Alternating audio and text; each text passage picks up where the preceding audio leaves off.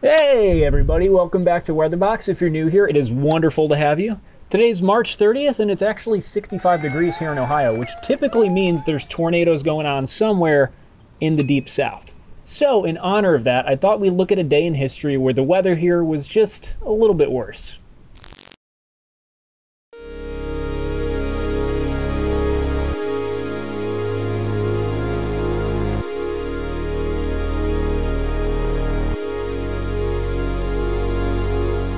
April 3rd, 1974, also known as the Super Outbreak or Super Tuesday. In 24 hours, 148 tornadoes across 13 states, killing 319 and injuring over 5,000. It was a day that really pushed meteorologists of the era to improve our forecasting technology. Meteorologists knew that the days surrounding the 3rd could have the potential for severe weather, but the extent took most by surprise. The setup was pretty gnarly. You had a spiraling low-pressure system to the west with cold air diving down behind it. Stretching to the east, you had a warm front which helped to lift the air upwards. At the surface, you had warm Gulf air streaming in from the south. These factors produced a spiraling band of supercell thunderstorms, virtually every single one producing multiple tornadoes. This particular line of storms produced F5s that went through Brandenburg, Kentucky, DePauw, Indiana, Slayer Park west of Cincinnati, Ohio, and Xenia, Ohio.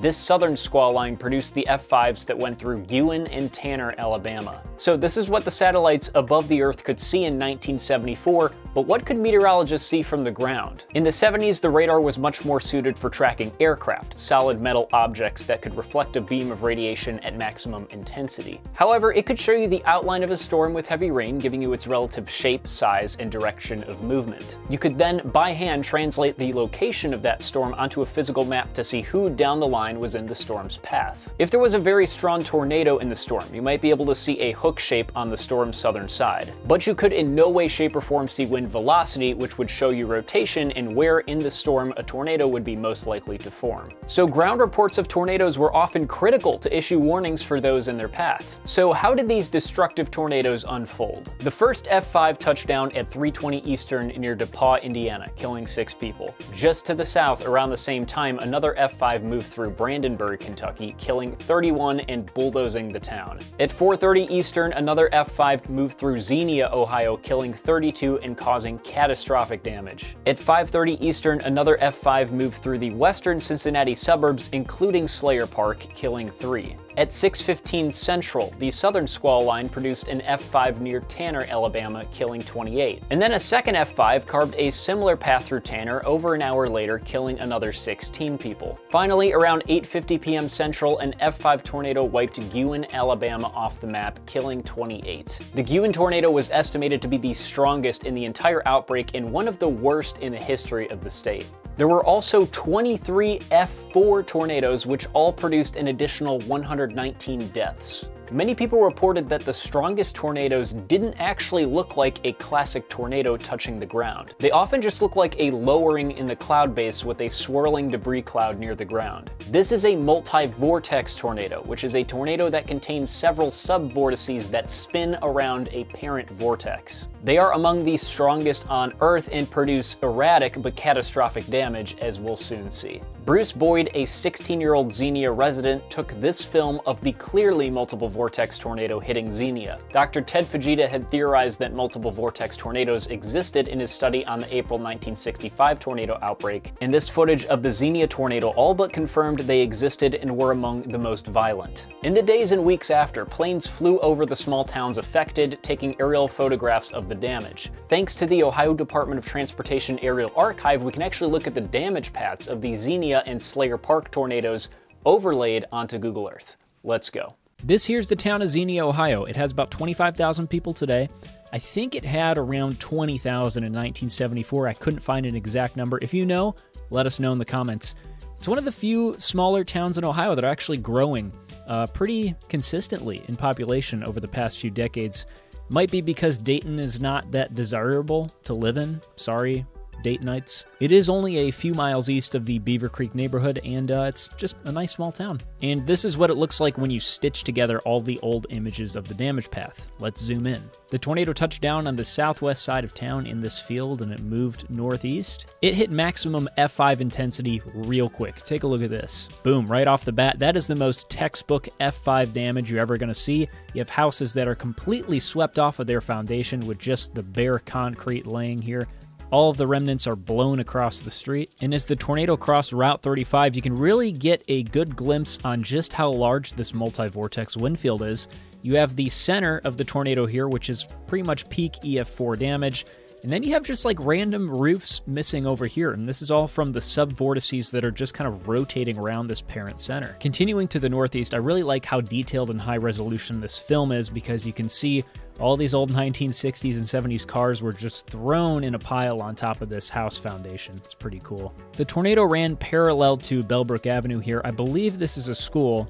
This tornado actually damaged 5 schools, 9 churches, and 180 businesses. Roughly half of the structures in town. Moving towards the center of town, we have some kind of manufacturing business that had its roof ripped off. More houses that look like they were shoved into the world's largest food processor. And here we have the very center of town. This is the intersection of Route 35 and Route 68, and everything to the west and to the north, it's not looking too good. This is kind of weird here. The tornado just spared the Greene County Courthouse. I mean, you can see a couple shingles missing, and you go off the street and it's like, oh, the entire roof is gone. So that's pretty wild. This is another area where you can see the multi-vortex structure in the actual damage path. You have houses here and here and here, which look pretty livable, even that one. And then you got, you know, your EF4 damage, EF3 damage, you know, roof's gone, walls are gone, sort of scattered throughout. And it's like, well, why are those houses in the middle still standing? It's probably because they didn't get hit by one of those little suction vortices that just explode things. This is another one of the schools that was hit. I think it's the high school. I'm not too sure, but it does appear to be the largest one. And definitely took a direct hit. And the tornado leaves the northeast side of town pretty strongly. I mean, this is high-end EF4 damage here. From there, it runs pretty much parallel east-northeast along US 42 through a bunch of fields. And then it hit the small town of Wilberforce, which actually a lot of people forget that it happened.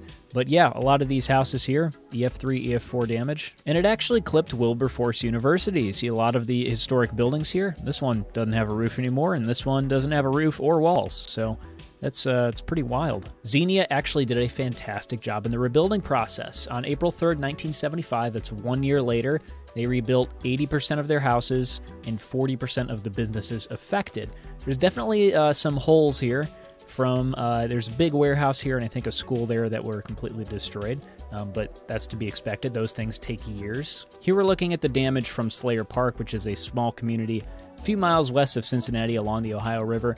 This tornado that went through Slayer Park appeared to be a lot smaller, but the damage was still an F5. These houses in particular on the far north side of the community took the brunt of the damage. They don't really appear to be swept off their foundation, but all the walls are down, the roof is gone, it's just a total mess. Within 5 years of the super outbreak, Congress passed a bill to install a nationwide weather radio network involving 330 stations to get the warnings out to people 24/7. Today, the number of stations is over 1,000, and the average lead time for a tornado warning has improved from minus 15 minutes to plus 10 minutes. So 48 years later, we're doing pretty good. Thank you guys for watching. Be sure to like and subscribe to push my videos out to a wider audience, and comment your thoughts on the outbreak below. We've been talking a lot about tornadoes and death and destruction, so I think the next few videos are gonna be about lighter topics, especially since the weather is warming up and it's getting a lot sunnier. I'll see you guys next Wednesday.